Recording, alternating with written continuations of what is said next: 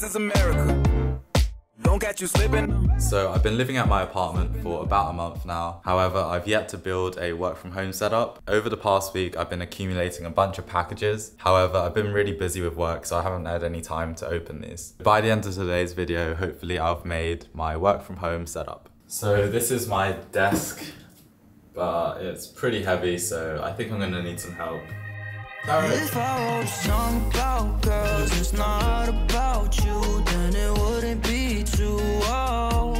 We're laying in my tiny dark room with 90s cartoons, and I just had to say, don't wanna get drunk in the back of some basement, cause we got that love from a past generation, and if you really my whole world. Alright, so I just unpacked my desk and I just checked that it perfectly fits in this corner. I was really worried that when I ordered the desk it would be too big to fit in this small space, but thankfully it is just perfect. So now time to assemble the legs. If I wrote a song about girls, it's not about you, then it wouldn't be too old. We're laying in my tiny dark room with 90s cartoons, and I just had to say, don't wanna get drunk in the back. So I just finished getting the desk out of the box. The legs are really heavy actually. Like these bits of metal probably weigh a couple kilos. And I did go for an IKEA desk. I chose the Trotten and I went for the black and white colour scheme to match my soulless room. And the So if I wrote a song about girls, it's not about you, then it wouldn't be too old. We're laying in my tiny dark room with 90s cartoons, and I just had to say, don't wanna get drunk in the back of some basement, cause we got that love from a past generation, and if you really my whole world, why the fuck? So I just finished setting up my table and it fits perfectly in the corner of my room. So I went for a really wide desk, and that is because I couldn't get a very long one just because of my room dimensions. So I decided to go for quite a deep desk. I quite like having a deep desk because I can put my whole arm on the table or just lean against it. And there's a lot more space to have a keyboard, monitor. I just need a lot of space on my desk basically. But now on to the monitor setup. So I decided to go for a 2-monitor setup, and I got two 32-inch monitors. They're in these massive boxes here. So yeah, let's unpack them.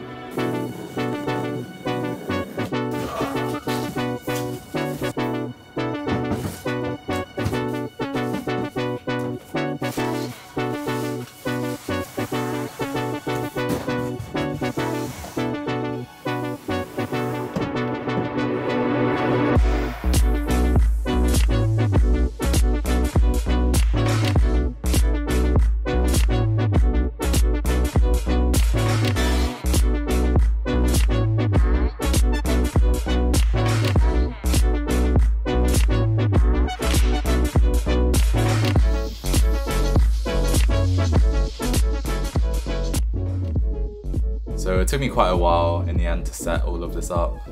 It's now the next day and I basically did all the cabling off camera, but I've got to say the setup is looking pretty clean right now. At least from the top it looks pretty clean. Underneath there's still a bit of cable management I could do. So at the heart of this setup I have this IKEA desk. It's the Trotten and it's the 120 by 70 centimeter version. I went for the white desk paired with the black anthracite legs to match the color scheme of my room. Then for the monitors, I'm going with a 2-monitor setup. They are both 4K. The monitors are the A.S.A.G EV3285 Flex Scan monitors. And besides looking good, I think the best part about these monitors is it allows charging through their USB-C ports. So you only need one cable to connect into your laptop if you want to display something on the monitor as well as charge it.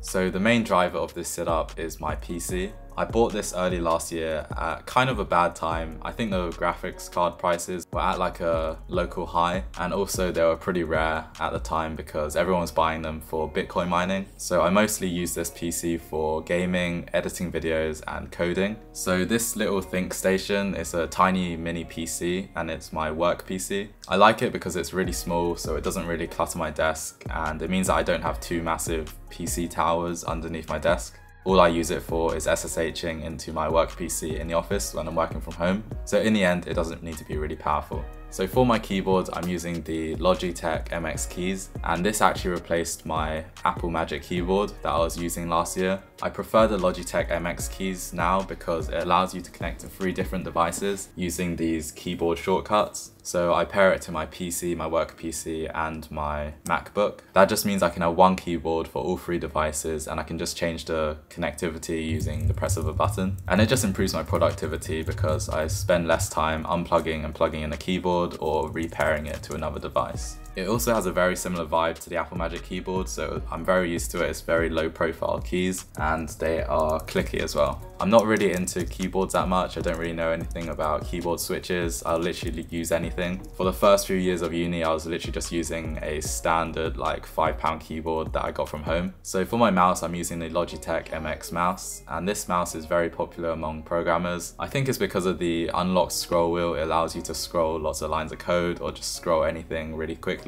And to be honest, it's actually just really fun to fidget with the scroll wheel. It has side buttons and also side scrolling, so it's very good for shortcuts and also scrolling horizontal pages. So that's what makes this mouse very popular amongst programmers.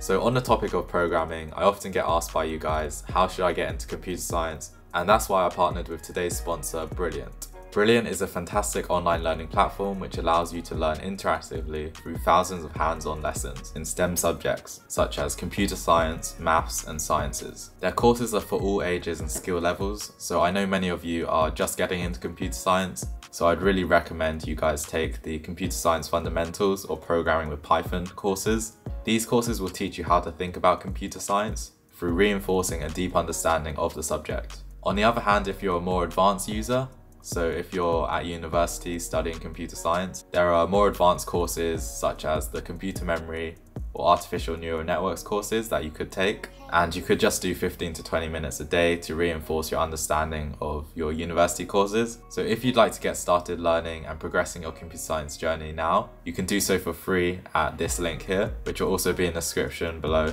Also, the first 200 of you that use the link will be able to get 20% off Brilliant's annual premium subscription. So yeah, thanks to Brilliant for sponsoring this video.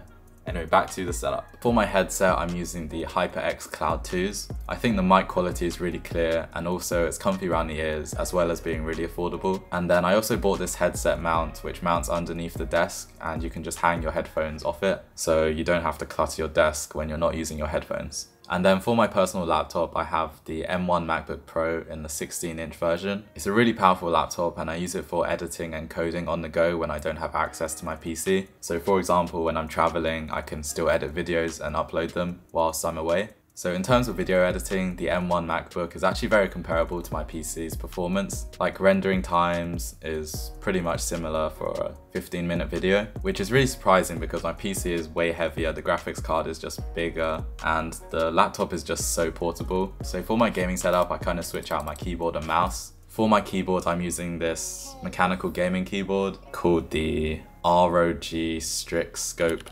PBT. As I said, I don't really know much about keyboards, but it just does the job for gaming. And then for my mouse, I use the wireless Razer Viper. It's really light and also comfortable, and it's much more suitable for gaming than my MX mouse. And that's pretty much it for my setup. It's pretty basic, minimalistic, I'd say.